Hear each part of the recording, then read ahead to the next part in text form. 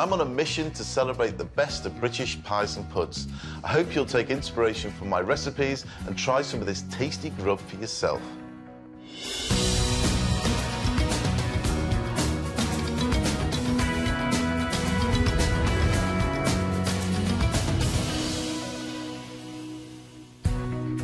Welcome to Pies and Puds. Sweet or savoury, there's something for everyone, as I show you how to make simple recipes, many of which create an entire meal in a dish.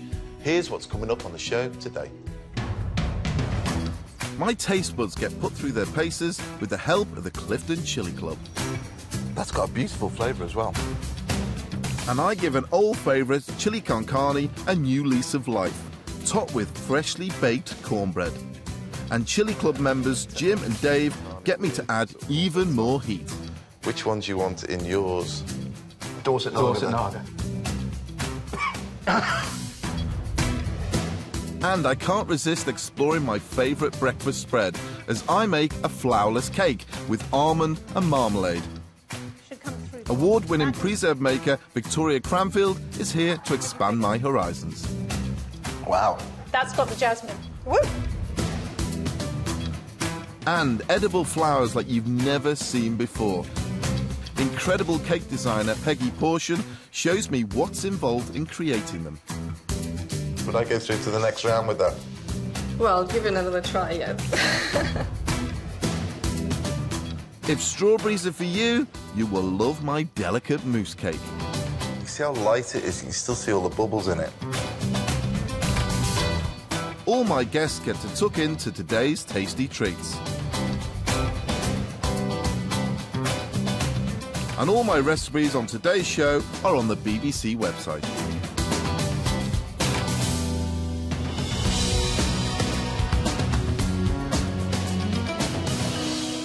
The good old chili. We British love it. It's heat and flavour, whether in curries, on pizzas, or even in chocolate. But there are some people who take things just a little bit too far. Meet the Clifton Chili Club. Based in Bristol, they get together to share their passion for the seriously hot and spicy. And it's not just about eating, they grow their own chilies too. Chilies come in all shapes and sizes, not to mention heats. And to be honest, I wouldn't call myself a curry head diehard, but I want to meet them to see if I can discover what makes them tick. What have we got here? What's this one? It's called an RG Hot, from the family of RG chili peppers. You get an RG lemon, and other RG citrus flavoured chilies. It has got a real citrus kick to it, that chili. Really good flavoured chili, but citrusy. The heat of a chili is measured in Scoville units. The hotter the chili, the higher the number. Your average jalapeno on a pizza might well be around 4,000 on the scale, but that's nothing. These guys wouldn't even look at a chili below 20,000 Scovilles. And I was always told the smaller the chili, the bigger the punch with the heat. Is that about right? It's not necessarily, but it is pretty much the case. If you think of a bell pepper, what you'd use to chop into a salad, that's pretty much the starting point. On the Scoville scale, that's 0. And then it goes up from there. So, as a general rule of thumb, the smaller, the hotter, but not necessarily. So this chili looks pretty harmless. Anywhere between 20 and 30,000 Scovilles. That is nearly 7 times hotter than a jalapeno chili. Surprisingly, these guys can taste flavour behind all that heat. What are these here, these yellow ones, sort of yellow-green ones really, aren't they? That's another form of the RG family. Yeah. So a Mexican chili, spicy and flavourful, but that citrus flavour again. Is it quite strong on the Scoville? Is it quite pungent? You know, yes. Hot? Yeah. It is? But the RG family is sort of 100 to 200,000, so wow. We've gone up quite a level. I'm moving on to this one here. You've got the green and the red, and obviously that looks more like a pepper than it does a chili. Like a sweet pepper. Yeah. What is this then? That's Crimson Lee. Really, really nice. It's very sweet, very, very sweet. Sort of. It's a chili, but you know you could probably call it a chili pepper. The Clifton Chili Club have become infamous. Sauce makers send them their new products to be reviewed on their YouTube channel. We get sent sauces from all around the world. Some importers in the UK, they specialise in it, and sometimes they send us a little box of goodies. We get them, try them, review them, and give our honest opinion. I'm a Corma man, so I'm probably in the wrong area at the moment. The guys assure me that my delicate and refined taste buds won't be permanently damaged by chili heat. This one here, the smoked chipotle, what sort of level will that be? That one is like a nice spicy daddy sauce. I mean, jalapenos are around about 3,000 to 5,000 as a standard. So here goes, a sauce with jalapeno chili in it. That's really good, though. That one didn't affect me too much. It wasn't a serious kick. The Chili Club, though, have something stronger up their sleeves. Chocolate habanero chili is the chili. A chocolate habanero chili can be as much as 500,000 on the Scoville scale. It tastes like habanero, isn't it? Yeah. it's actually hit sides and right at the back. Yep. I think this sauce would work really well with some good quality clotted cream ice cream. It would counterbalance the heat, the two flavours. That would go really well with ice cream. Yeah. Well, I can feel it there now as well. My eyes are watering. Is that a normal reaction? What's happening in your body when this is all happening? First of all, it's your pain receptors, and that's what gives you the heat, the sensation of burning. How do you combat eating a chili, feeling the reaction of what's happening inside my body? Milk is any dairy product is very, very good. Basically what it does, it goes in and it coats the mouth, so it instantly tries to cover the nerve endings. It's like a milky, oily layer and straight on there. This is when Chili Dave ate a raw 7-pot habanero over 1 million on the Scoville scale.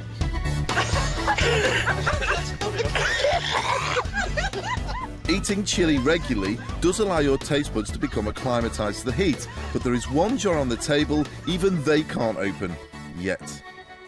This one's called the sauce, and that's 7.1 million Scoville. That's why that's under lock and key. It's just in case it gets in the wrong hands. I can hardly believe there is a market for a sauce that's that hot. Definitely not for me. But I'm here to find a chili that will work in my pie. These are Hungarian hot wax.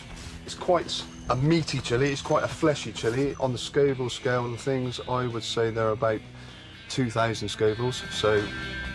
I know this is much milder than what these guys eat, but I'm stopping here.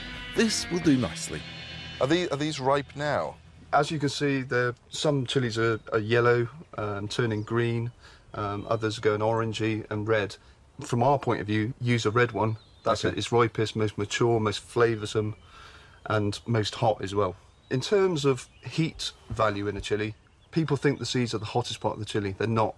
Oh. Where the seeds join the chili, there's like a membrane, like a pith in an orange, and that contains all the natural oils of the chili, and that's the hottest part. So when chefs de-seed chilies, what they're doing is scraping out the oil and the membranes rather than the seeds. Ah, right, okay. But generally, down here is the not the hottest part of the chili, so if you want to try a bit, that's a good place to start. Okay.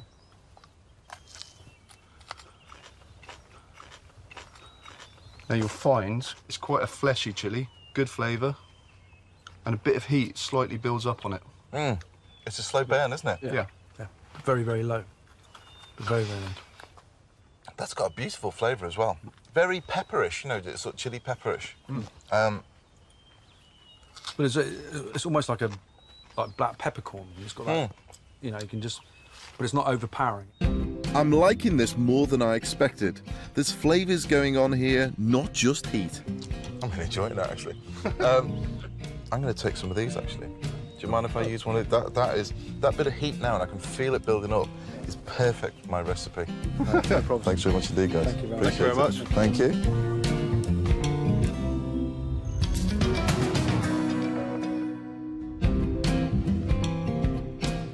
Along with my Hungarian hot wax chili, my pie is a rich, meaty filling of slow-cooked shin of beef, topped with an easy cornbread lid to soak up the spicy sauce. Hot footing it here from Bristol with the ingredients for my chili beef cornbread pie are Jim and Dave. Hi, fellas. Hi. The chili boys have brought with them some of the hottest chilies they know. This one here is the Dorset Naga, which used to be a world record holder, and that was created down in Dorset, as the name suggests. That one alone is about 900,000 on the Scoville scale, which is a nice one. That's a hot one. Yeah, and then this one is the Butch T. This rates about 1.4 million Scoville. The juice of raw chilies can be painful in your eyes or cuts, so handle them with care. You're going to have to eat one of these hot chilies. Which one are you going to have? What, one of these super hots? Either or the other, or the Naga, Dorset Naga. OK, I'll go for the Dorset Naga. Dorset Naga. Let me just cut it up. Do you want me to cut it? You can cut it, yeah. Nice. Don't try this at home, folks. Leave it to the professionals. This could be painful. It won't be. What is it? It's only 900,000. Ah, that's for me, isn't it? That's for you. You sound nervous. There you go. Thank you very much. So this is 900,000 on the Scoville. Are you absolutely certain? 100%. You don't have to. No, it's fine. OK, I've got mine. This is a Hungarian hot wax. What's this one? About 3,000 to 6,000. Here we go. I'll try this one. Right, go on then. That's the 3. I've got some milk if you want some, OK? Cheers. I didn't actually expect them to eat a raw piece at all.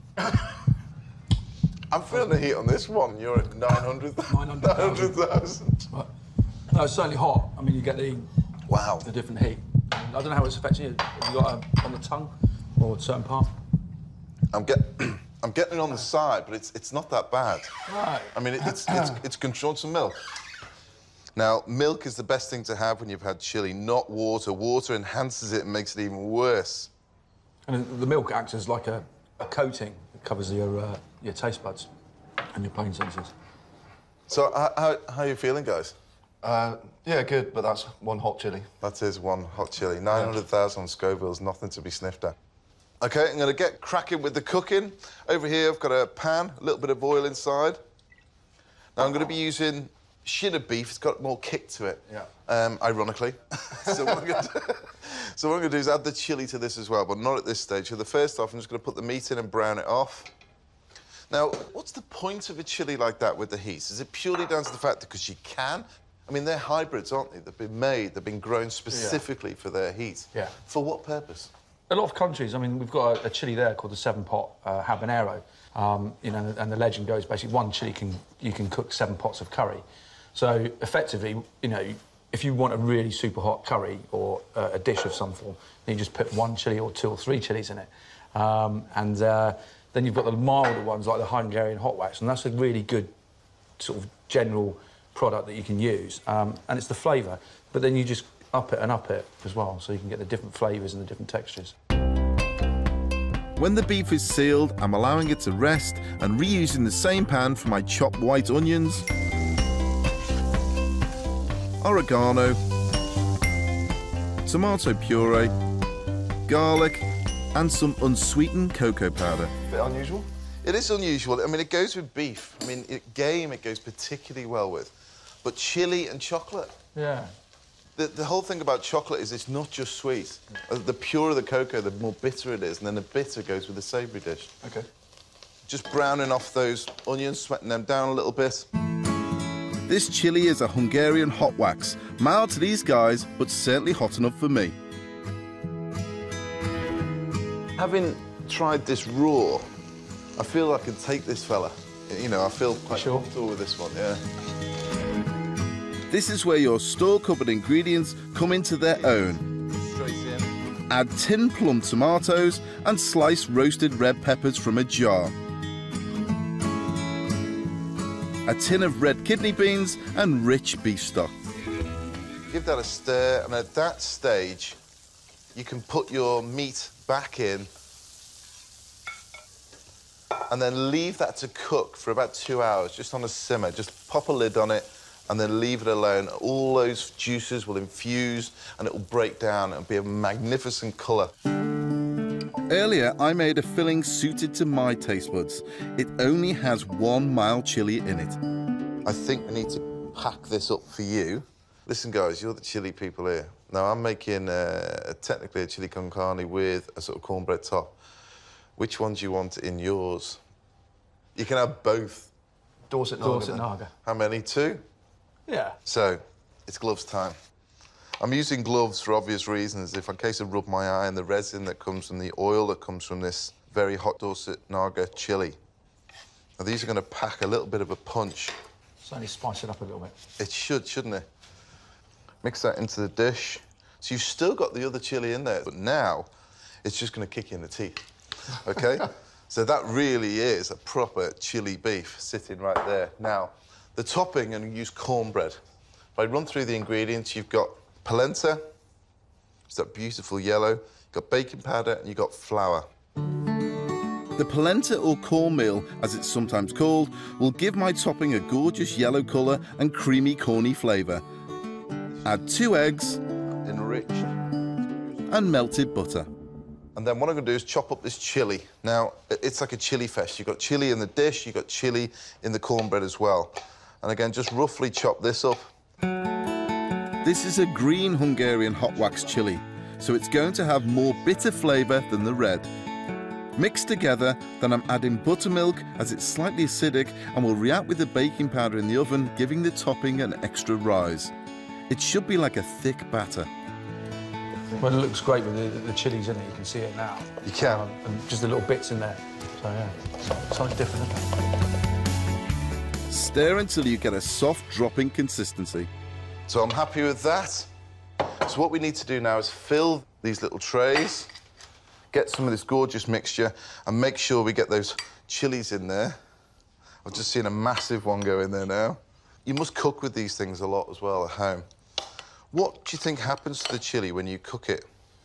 A lot of the heat in the chili will obviously dissipate through the dish, so you've got quite a nice, rich sauce there, so it will pick up all the way through that gravy.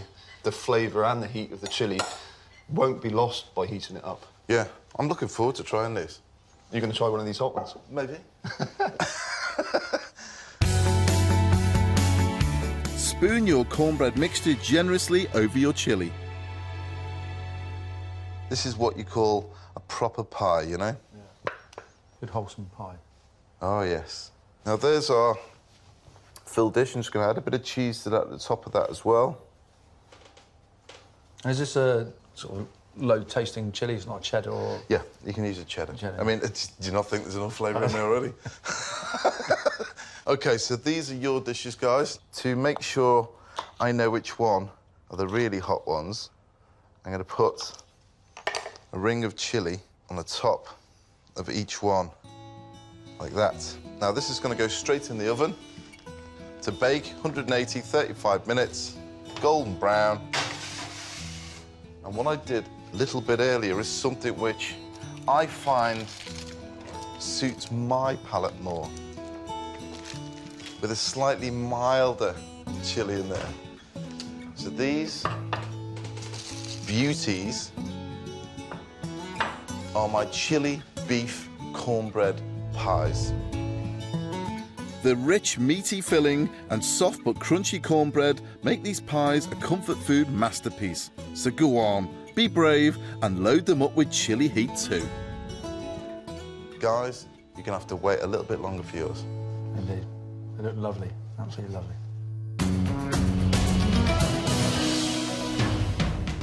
Still to come today. My flourless cake made soft with ground almonds and given a kick with marmalade. You've got something with jasmine on it, with that orange and marmalade cake. Would be absolutely delicious. And my strawberry mousse cake, light fruit flavours on a Genoese sponge base. The smells are incredible. The smell is absolutely gorgeous on this.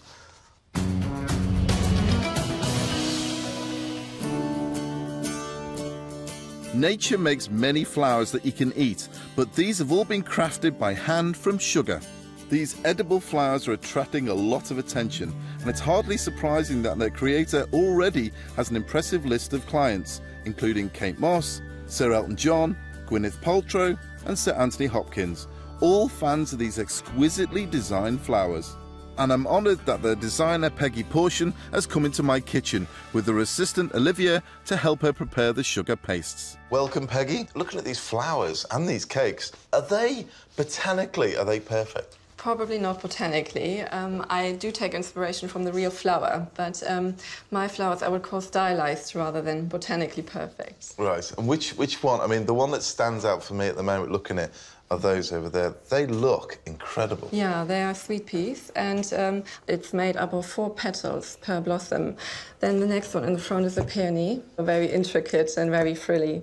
And then on the front, you've got a vintage sugar rose with hydrangeas, an orchid, an anemone, and a dahlia. I mean, when you look at the ones behind us as well, the decoration that goes into one cake like that, it does look stunning. And botanically, for me, some of them look real. You know, you have to take a second look. For something like that, how long would it take? Probably, if I did it all myself, I would probably be working almost a week on this. A week? Yes, because you also have drying stages. You need to dust each individual petal with petal dust, tape them together, steam them. There are lots of little stages involved to make a flower. OK. What's it actually made from?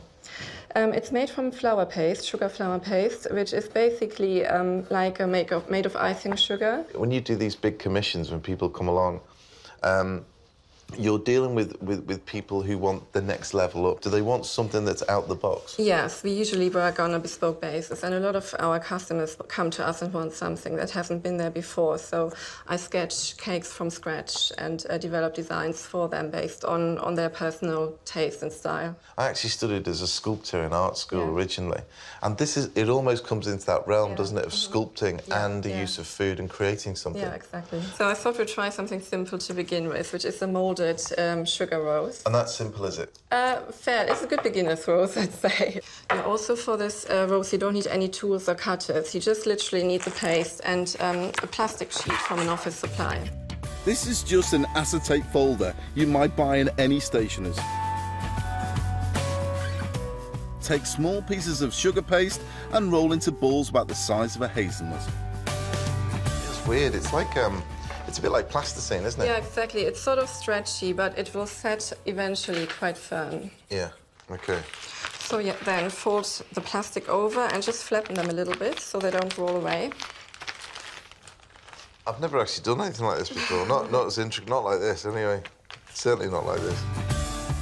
The petals are formed by smoothing down the ball to an oval shape and thinning one side. A little bit thinner there, otherwise your petals look a bit chunky. Oh, right. I don't want chunky, do we? This just feels great doing this. To create the petal, roll round the sugar paste, keeping the top open. Then take the second petal and overlap the first.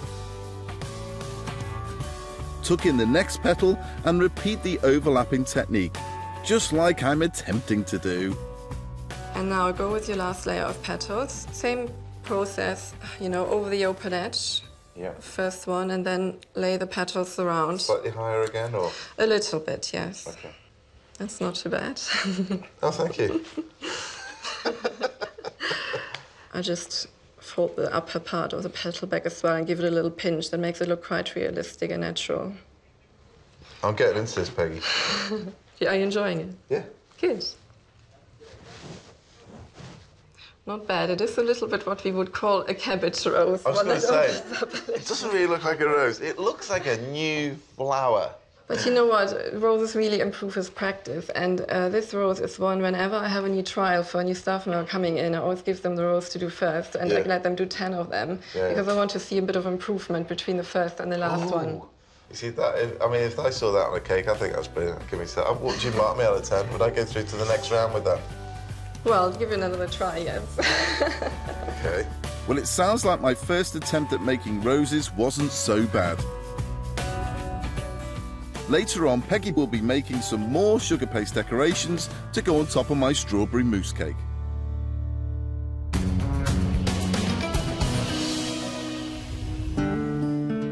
My next recipe is a delicious flourless cake using ground almonds and semolina instead. I think you should always use the best ingredients you can when you're baking, and the secret to this cake is marmalade. And who better to turn to for marmalade than a champion marmalade maker? In a small pocket of North Devon, there's something magical happening. In a secluded garden, there are pots of green, yellow and gold, glowing in the sunlight like coloured jewels. These marmalades are made by Victoria Cranfield. She is one of many artisan preserve makers springing up all over the UK. but I've asked her to come up with a brand new flavour. This one is St Clement's, which is 50% oranges, 50% lemons. It's light, zesty. This one is a sweet orange one, which is basically sweet oranges with that little baby. Even Victoria's marmalade can't escape a chilli, and these are hot Scotch bonnets. Works really well with fruit toast. Victoria's passion for creating the best flavours has won her some seriously impressive awards.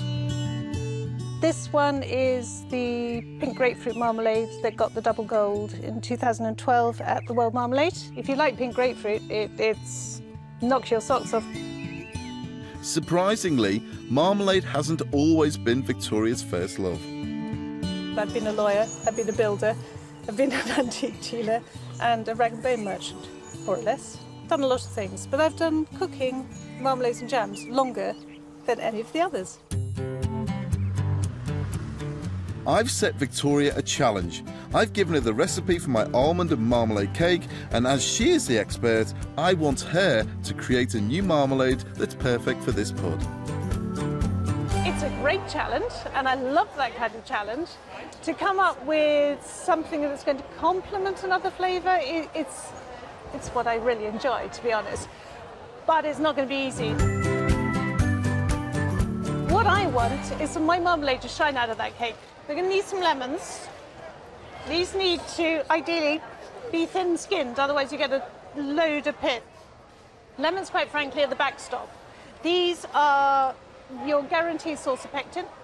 They will help whatever I do set, so I need lemons. Nectarines. Peaches, peaches, peaches. This is how to annoy your greengrocer. Handle his fruit.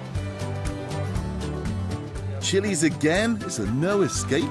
Spectacular. I think golden raisins may be soaked in tea.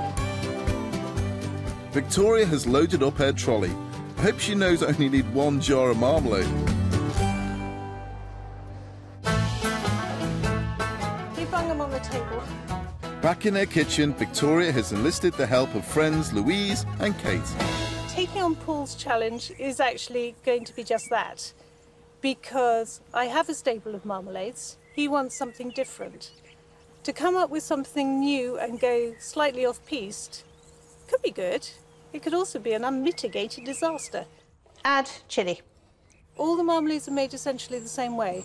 The difference is the fruit, and it is fascinating to see the wide range of marmalades that are entirely different, because they're picking up on the individual attributes of that fruit, and that's something I really enjoy. Marmalade is a seductive mistress. She'll only do what she wants in her own time. Marmalades are meant to be punchy, they're meant to be full of fruit, they're meant to shock you. They'll shock your taste buds in the morning. And I think they're great, and they're underrated, and you can use them in lots of things, and hopefully they'll work in this cake. So after hours of shredding, boiling and testing, have the ladies come up with something they like? I think we can say this isn't the one that's going up to Paul. We will need to revisit the ingredients, come again afresh at it tomorrow, and hopefully we'll come up with something better. Work on the other ideas that I think so. Victoria is clearly a marmalade perfectionist, but if at first you don't succeed, try again. And I can't wait to see if they've done it.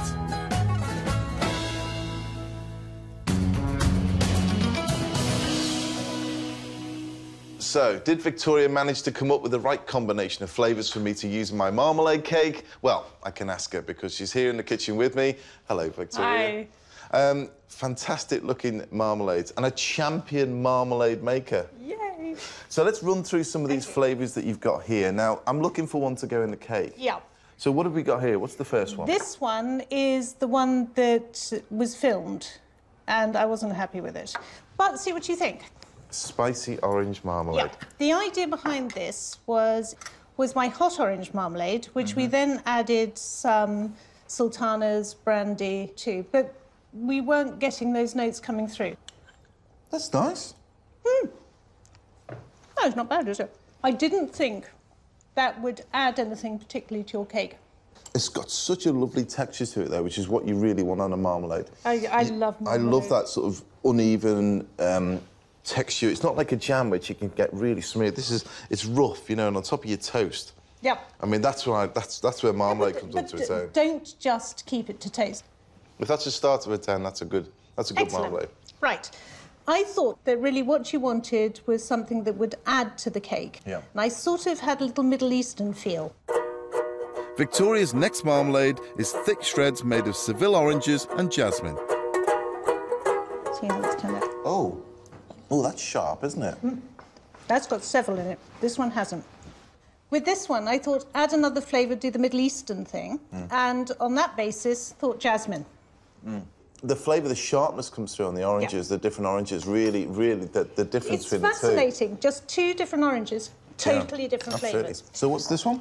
This one is softer. I have learnt a lot. So this is orange and jasmine marmalade. This is orange and jasmine again, but I've taken out the big chunks and just used the zest of the fruit. So the flavour should come through more. What do you figure? Wow. That's got the jasmine. Woo! That does carry some huge flavour. I mean, it's very, very tart. Reason I thought that would work is it's going in a cake, it's going against the eggs, the butter, so it's got to have punch to come through. OK, all right, I understand your thinking on that. That would be my preferred choice. This one is orange and apricot. Yep. Have a go at that. I'm letting you go first on that. Aren't I nice? It's got a bit of body to this, isn't it? Again, that's because the shreds, you're actually using proper shreds rather than the zest. Lovely tasting orange, almost saffron-like. Normally, I wouldn't think so much about what marmalade to use, but Victoria's jars just show what a difference it could make to my cake. Decision time. Now, I've chosen to go inside the cake.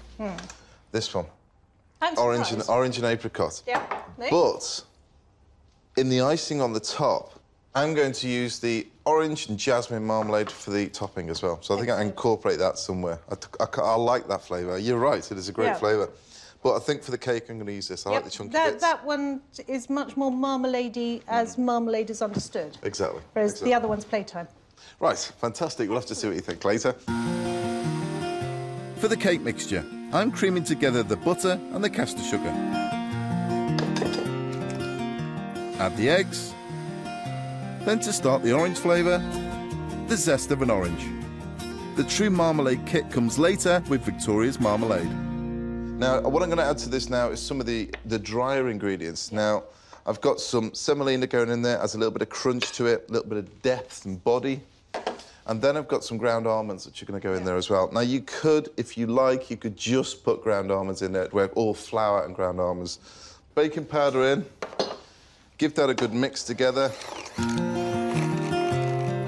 Finally, I'm adding a small amount of orange juice, which will help to loosen the mixture. It's a different type of mix, this. It's not what you think of as a normal conventional sponge, because it's quite hearty, robust, big textured ingredients. And then we're good to go. Now, what I'm going to do now is get my spoon in there. I always like to finish it off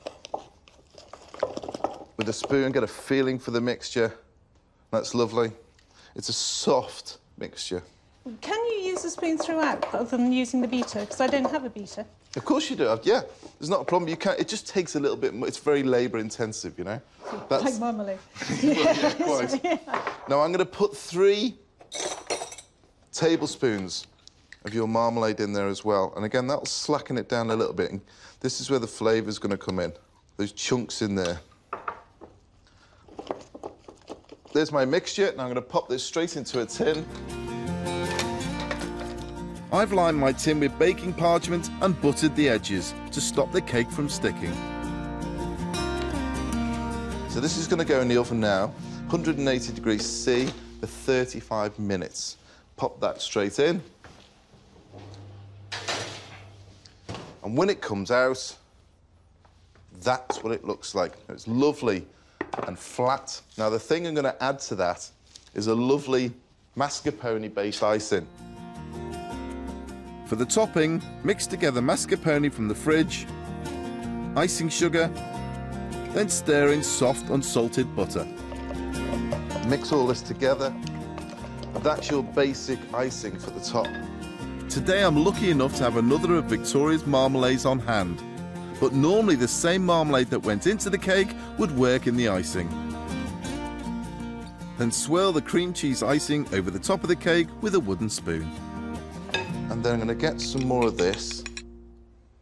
And I think that, with that icing, which is quite sweet. It'll help cut through. Yeah, and I think it gives it more, a little bit more gumption. You've got something with jasmine on it, with orange. And I think that together with that orange marmalade cake would be absolutely delicious. This rich and zingy cake is best served chilled so that the cream cheese icing is stiff and cold. Then drizzle with marmalade just before eating. Where's the knife?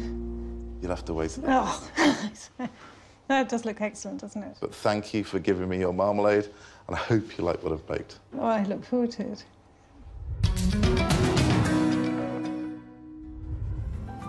Earlier, cake designer Peggy Portion showed me how to make a sugar paste rose. A little bit thinner there, otherwise your petals look a bit chunky. Oh, right. Don't want chunky, do we? Now Peggy and her assistant Olivia are going to help me decorate my next pudding.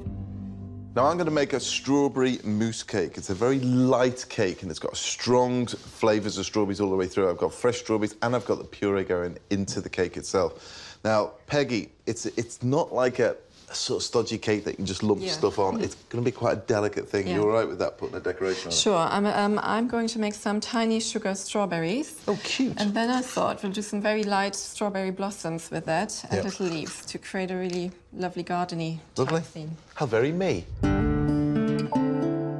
This dessert makes quite an impression, bursting with strawberry flavour. The light and fluffy mousse rests on the top of a Genoese sponge, and today I have Peggy's decorations to really set it off. OK, now to start with, what I've got in here at the moment, I've got a straight Genoese sponge at the bottom of this tin. A Genoese sponge is easy to make and a perfect base for this dish. The next thing I'm going to add is a mousse, and again, this mousse will really liven up this, and I'm using proper strawberry puree, and I'm using jelly in there as well. But to kick off with, evaporated milk into a bowl. Whisk the evaporated milk until it's bubbly. The key ingredient to create a light mousse is air, and this is when you add it in. Add cool melted jelly. This is what will help the mousse set. And finally, I've blended and sieved strawberries to make a luscious puree. The smell is absolutely gorgeous on this. Fold around the outside.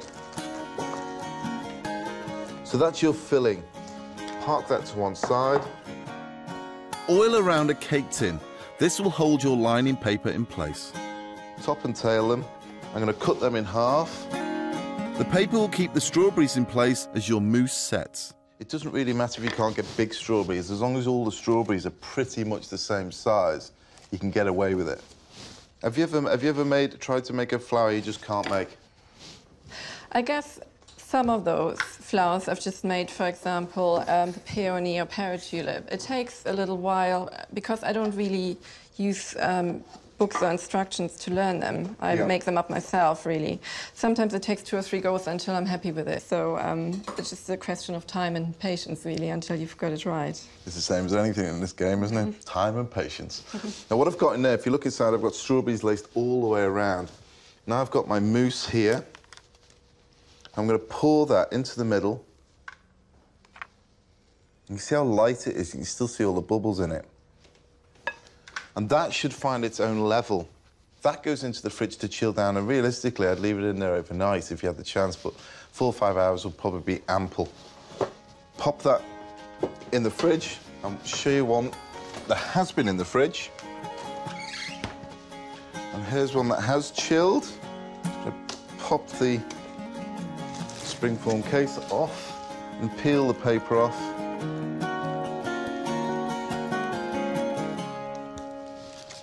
What you've actually got is that beautiful Genoese base. Then you have the strawberries. And that, even on its own, is absolutely gorgeous. If I pop that on there.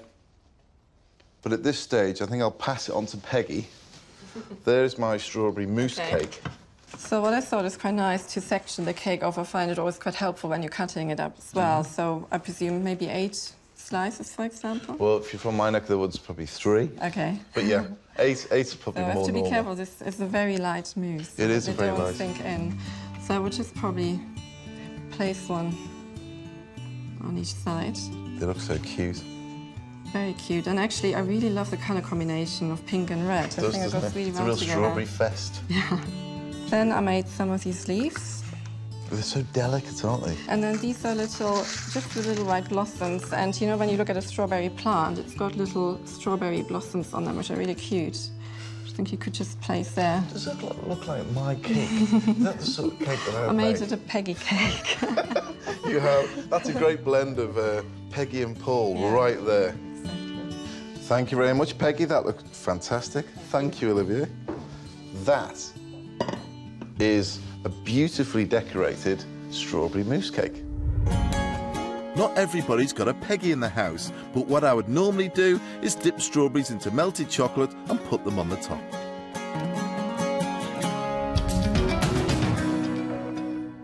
Plates. My guests are ready to eat.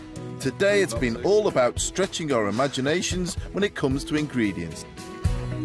My chili beef cornbread pies were given an extra kick thanks to the Dorset Naga and chili boys Jim and Dave. Marmalade escaped the toast rack and ended up in and on top of my almond and marmalade cake, thanks to the expertise of Victoria. And my strawberry mousse, light, fluffy, irresistible and beautifully decorated with Peggy's cute miniature strawberries. I think it's time to tuck in. I think it's only right to try the chili pies to start with. Gentlemen, choose your weapons. I think the aroma is amazing. You get a mixture of the chili and the cheese. Have you hit any of the chilies yet, boys? It's definitely flavoured, but still you can really taste the shin. It hasn't actually overpowered it. Yeah. But you still get the flavour. It's a lot less aggressive than I thought it would be. It's hot, but it's a very clean hot. Next, my strawberry mousse cake. It's a beautiful cake, isn't it? It's very light. I'm giving myself a very big piece. It's just so light. Yeah. Very, very airy. It's just melts on your mouth. What do you think of the presentation? It's wonderful. Absolutely brilliant. It's the attention to detail, and it is a form of art. Finally, that zesty marmalade and almond cake. I think it's such a lovely bitterness and sweetness, and the scrumptiousness of the mascarpone goes really, really well together. Oh, you're very nice. You can come again. Perfect match with the mascarpone, the jasmine marmalade. Absolutely delicious. But then in the sponge, you're getting flecks of orange peel as well, so works really well. I think it was a good job there with your marmalade. Thank you. Yeah, well done. Shall I say I'm relieved? Really relieved. I think we've experienced some real indulgence today and some great food and some great company. I hope you can join me next time when I'll have more pies and puds on the menu. See you then. I think we need some more of this hot chili.